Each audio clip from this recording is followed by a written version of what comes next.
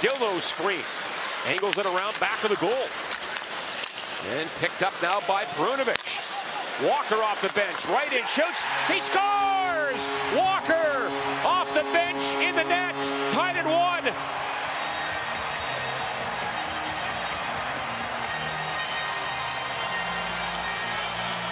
I mean, that is a shift that you just read about right there. I mean, right to script, perfectly executed by all the guys on the ice.